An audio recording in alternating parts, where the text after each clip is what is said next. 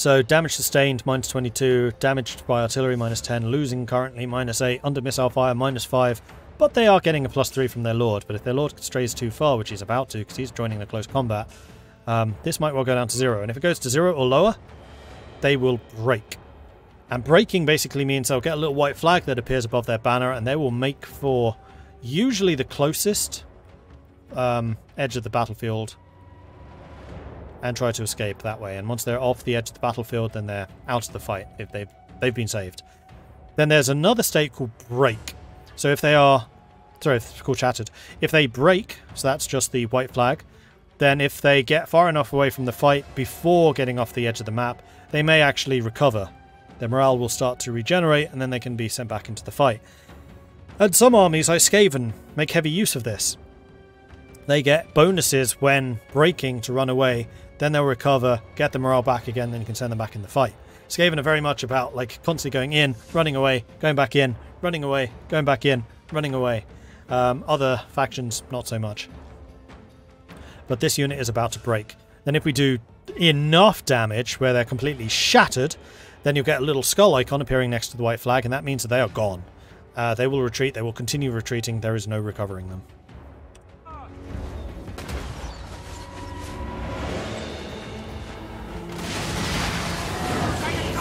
Why are the Dragon Guard moving forwards? Let's not do that, guys. Sometimes archers behave weirdly. Mistress of Storm. Let's just drop a slow on them using a spell so we can see, okay, this is actually a good thing to show. So we just cast a spell. So you click on the icon, you choose where you want it to go. This was a single target spell, so it can only affect a single regiment. And then this green halo shows how long that spell is active. So we have 27 seconds of that spell being in effect. So they are currently moving 45% slower for 27 seconds. Then after the 27 seconds, the cooldown will kick in and that green highlight will turn red. You need to wait for the red highlight to disappear, then you can cast the spell again. Meanwhile, the archers, they're running. The white flag is there, they are gone. They also have a red icon on the leadership. We are now going to select our cavalry and double click on the archers, and we're going to tell them to go in and charge. Rocket launcher is still shooting at them. We're going to select the dragon to go and attack their general. She is a bit of a dragon general killer. And in fact, you know what, let's go into dragon mode. We're going to press the special ability that makes her into a dragon. And there she goes. And then we're going to wait a second for her to become active again. We're going to tell her to attack their general. And off goes the dragon.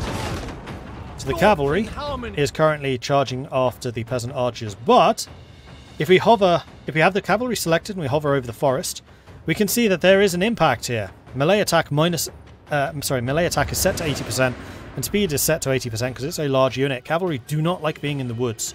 So as they're traversing through this, they are slowed down. Similarly, small units in the water, if you just hover over the water, we can see that they have the same penalties in shallow water because they're basically wading. Big units, though, if you hover over the water, no impact. They don't care. You could see it in some of the newer games, KD ports. I think from Warhammer 2. And here we go, we have our cavalry charging. Whoa, we just killed half of our... Okay, so friendly fire. Friendly fire is a thing. You probably want to tell the artillery to stop shooting. Otherwise they will kill half of your own unit. So that was a great example of Mordred and cavalry. Mordred and cavalry, this happens. I am not a very good cavalry commander. So instead we're going to tell the rocket launcher to shoot into that. This is a bit danger close. Hopefully at this range he's going to be pretty accurate and he's going to be able to shoot back here. In fact, what we might even want to do is say expressly aim towards the back of this unit so you're not going to be hitting my guys in front. What was I explaining? Right, so these cavalry that are charging will have the charge bonus active. I do kind of wish there was an icon or something to say charge bonus is in effect, but there isn't. And we have victory. So all of their units are now shattered. So you remember we see the white flag with the skull. White flag and skull means they ain't coming back. So I'm just going to tell these guys to just keep on shooting. Stop shooting. And we're going to keep an eye on the cavalry. And what we can do at this stage is just speed the battle up. So up here we have movement. So you have pause. You have half move if you're like trying to aim stuff. Play, forward, and then fast forward. Because we're just trying to kill as many of these units as we can. In fact, we should have the dragon go to kill their general. And cavalry go to kill the remnants of those long spears. And once you're in dragon mode, you can see we've lost all access to magic. So she can only use magic when she is in human mode. Similarly with the special ability, the only ability she has is transform back into a human.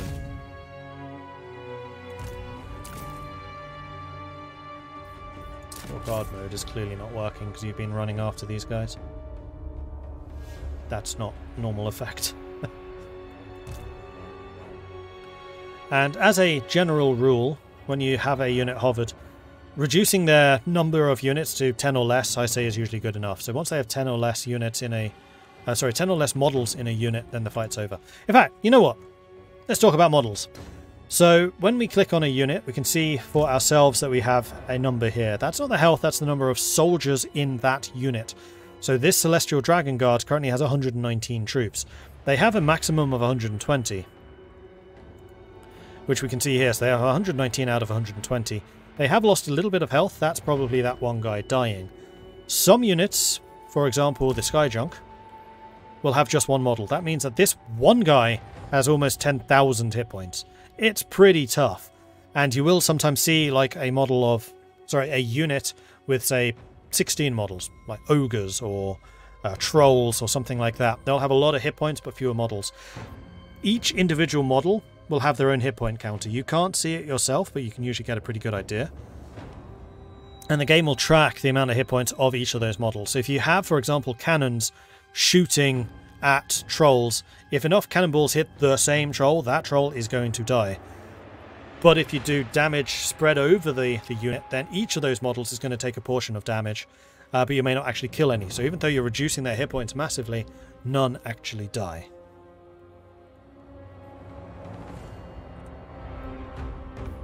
And then once everything is shattered and you're done chasing them, you can just press end battle. Which we will do. Then you can save a replay, you can fight the battle again if you want to save your cavalry, or you can just press end battle, and we're done.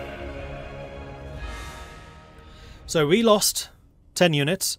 As it turns out, the damage that we did to our cavalry was spread. Because rocket launchers do area of effect damage, they don't do single target damage. So we didn't actually lose any, well, we lost like one model, not half the arm, not half the unit.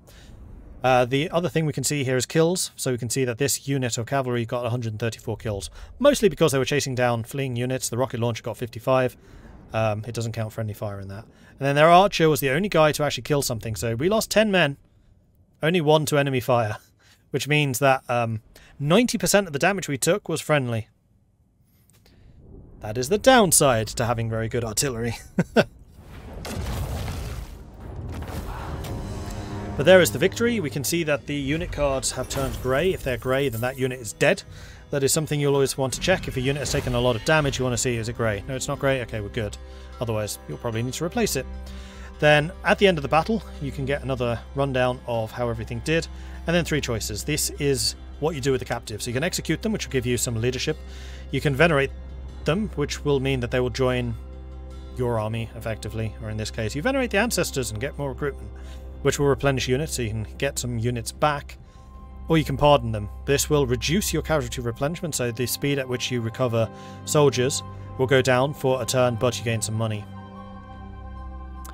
In this instance, I'm probably going to go for pardoning the captives. We didn't lose very much. I'm not too bothered about losing casualty replenishment for a turn, and we'll gain some extra money. And then that army is gone. And mission accomplished. So we have gained 1,000 ducats, and we have recruited the Astromancer. Enemy killed in battle, Tangji Deng. Done. Mission issued. A hero comes. Send your new hero to join the army. Powerful heroes such as the Astromancer can act independently. For now, get them to join your army. So we're going to go over here to... Oh, hang on. Before we do that, we're going to rename the Sky Junk to Mastani. So, Mastani Sky Junk. So, yeah. One of my subscribers on Twitch has redeemed one of the channel rewards, which is renaming a unit, and they requested that we rename the Skyjunk, so we have now done that. The other thing is, if you click on these unit cards outside of the battle, you can see that there are a bunch of options here. So you can rename them. You can rename any units in the game. I very often do that with heroes, which we'll probably do in just a moment with Yutang. Grand Cathay. You can disband the unit, which just gets rid of them. You don't get anything back, so be careful when you're doing this. And then finally have merge units. So if, for example, several Jade Warrior units are taking damage, we could merge them so that all of the health would be concentrated in turn. Instead of having multiple partially damaged, you would have one damaged. However, this can delete units that have complete damage. So if we had 3 units and we were missing 120 units between those 3, and then we consolidate, one of those units would disappear as we consolidate everything else into the remaining 2.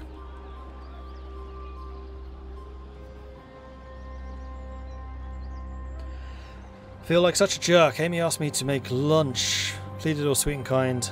I bitched and griped and came back and found that she'd bought you Warhammer 3. Whoops.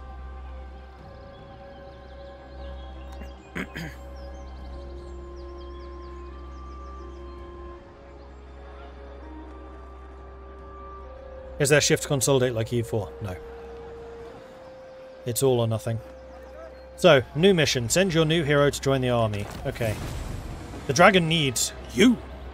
So we need to recruit 2 more units. We'll do that in just a moment. Restore harmony. Cathayan factions should strive to maintain stability between the forces of yin and yang. Achieving balance leads to rewards, while extreme imbalances can cause unrest and other debilitating effects. So we've already talked about that. Yin and yang, but it's saying if we get to harmonious, which is 0 yin, then we would gain some money. But right now what we're going to do is we're going to click on Yutang Nan Men, which you can see is another banner here. Heroes will have this square banner, whereas armies will have the rectangular one. Heroes also don't have the banner physically being carried by them, unlike you. They will also have icons on top of them. So right now Yutang Nan Men, being an Astromancer, is spreading control in this region. This is an active ability that's always going to be active if they're in an army on the campaign map, and they may well get other abilities as well, which will be reflected on top. So Yutang Nan Men, we're going to click on you, we're going to rename you, and I'm just going to rename you very quickly after a subscriber. This is going to be Garius the Brit.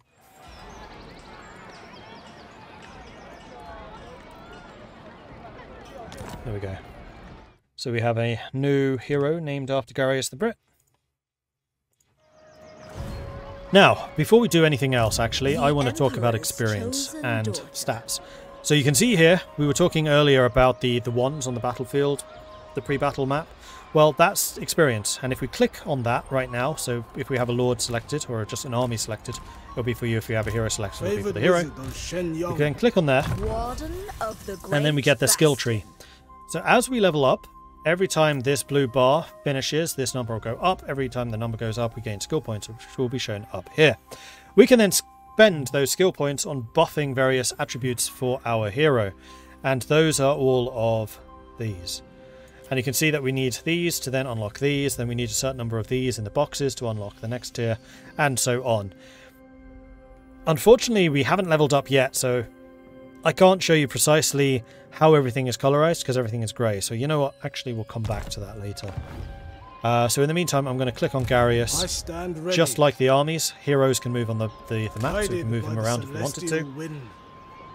The maximum extent of their movement is shown by the green.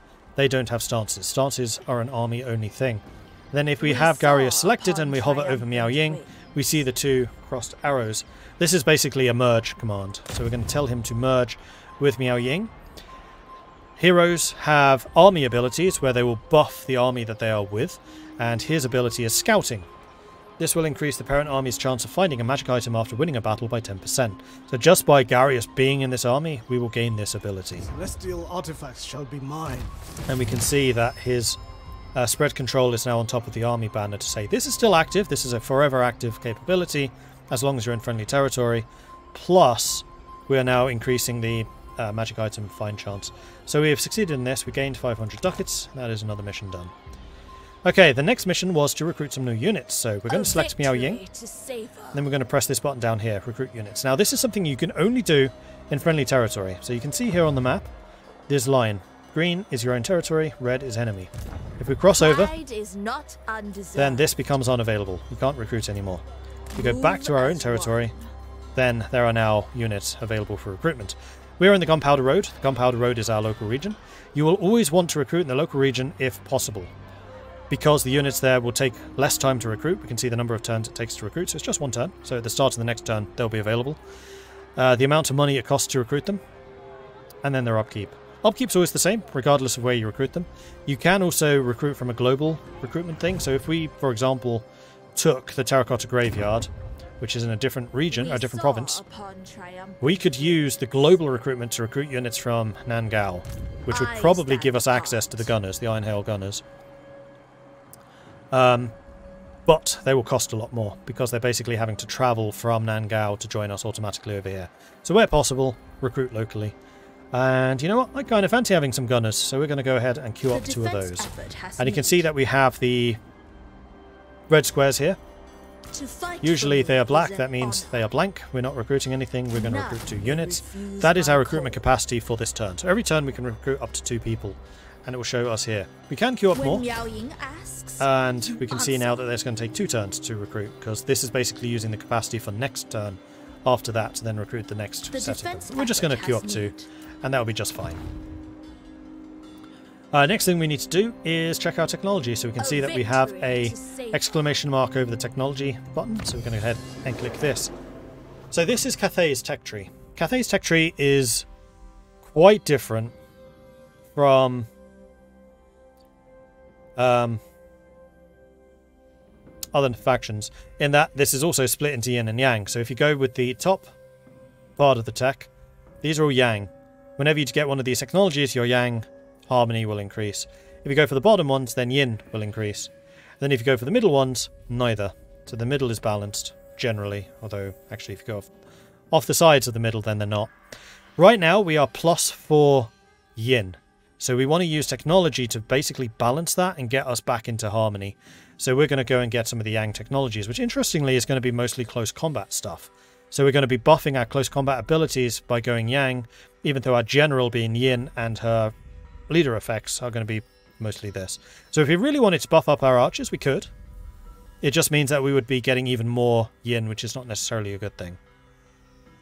And in fact, you can see now that we've gone to the next stage of the penalty.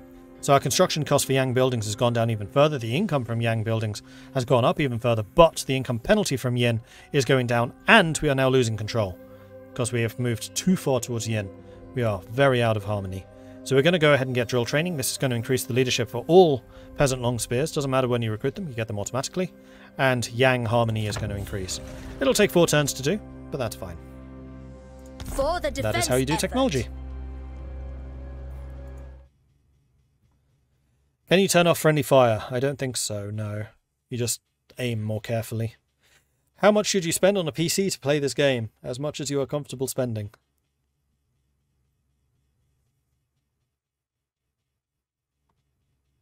Just going to double check to see if I missed anything.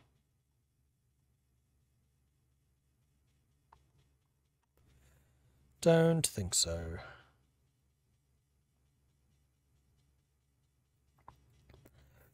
Ducats. Wait, is this a very new mod for EU4?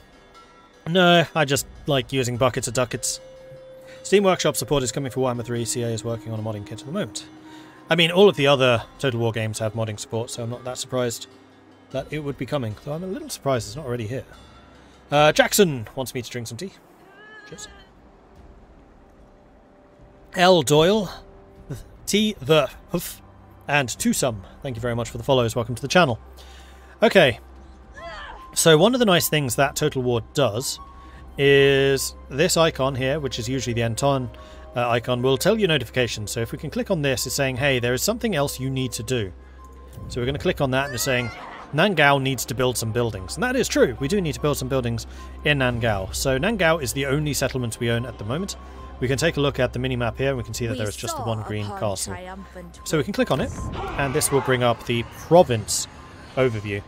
Now, this is an important distinction. A province is all of the settlements present in one area.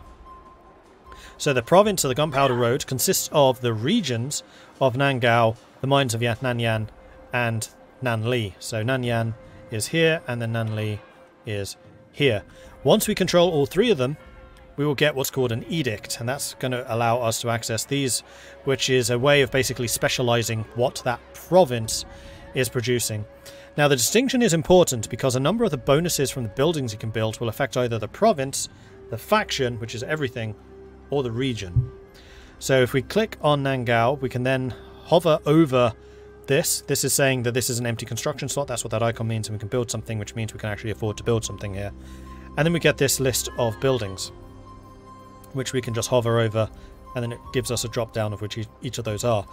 Or we can use the building browser, which is this button here. So whichever region is currently active, and if we owned the other regions, we can click on those as well. So whichever is active, we click on the building browser, and that will show us everything we can build in that region. And that's an important one to note, because sometimes a region will have a strategic building. And that's what this is, a strategic location. So the name bar will give you a variety of very useful bits of information. First of all, the owner. The flag will differ depending on who owns each thing. The ruin means that this is currently a ruin. Nobody owns it. Probably. Then we have the name. We have whether it's a provincial capital, which means it has walls. If it's the first in this list, and if it has this icon, it's the province capital, which generally means it's a walled settlement, so it will require a siege to attack, as opposed to a town, or a village rather, which will not require a siege, but will have a town battle. Then we have the hammer. That means that there is something present here that can be built. We then have the terrain type. So this is suitable climate, which is the green ring. It's savanna. That means we like this. We can build here. No problems. If, however, we go over to the Fortress of Eyes over here in the Chaos Wastes, we can see it's a red ring. Uninhabitable climate. We can take this. This is the one of the changes between Warhammer 2 and 3 versus Warhammer 1, where you absolutely just couldn't settle areas that were uninhabitable. Now you can, but you will take all of the penalties which are outlined. So generally building up in uninhabitable climates is not a good idea. There are basically two scales. So you have suitable, which is everywhere that you favour, no penalties. You have unsuitable, like up here in the mountains, which will give us a couple of penalties, but usually you can balance that out if it's a particularly strategically important location. And then you have the unsuitables, which is pretty much worthless turf. You don't really want to bother with that. If you get a vassal or something which can settle these areas, you may want to give them those settlements, or an ally and give them those settlements, but for us we don't. And you can see everything which is suitable, so we can click over here. This is like your faction overview. So if you click on the ruler of the northern provinces, we can see here climates, and it will give you an outline of all the different types of climates in the game. So we can inhabit quite happily temperate, savanna, and desert. These are the ones we like. Unpleasant are wasteland, mountain, temperate island, and jungle. So we'll have some penalties there, but we could still live there if we have to. And then uninhabitable. We can set up a settlement there, but it's going to be a useless settlement. So that is going to be frozen. It's magical forest, ocean, and chaotic wasteland. So the chaotic wasteland is what's outside our walls. That is uninhabitable.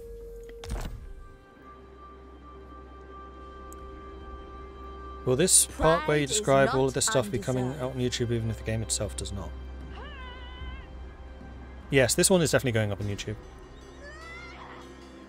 In fact, this will probably be the first proper series on YouTube as opposed to just the VOD. Right, what else do I need to talk about? Buildings. So if we go back to the building browser, let's talk about the different building types. So you can see that each of them is broadly categorized. We've got landmarks, we've got resource, we've got basic military, we've got advanced military, we've got defense. In fact, we weren't finished here. And this is important because if a area has a strategic location, which is this monument icon, and these are fairly rare, you'll see that there aren't very many places with the monument icon. If you hover over the monument, it'll say who it's for. This location is of special importance to Cathay. That means that Nangao can build something which is completely unique to Cathay. If you are not playing as a Cathay faction, you can't build this unique building.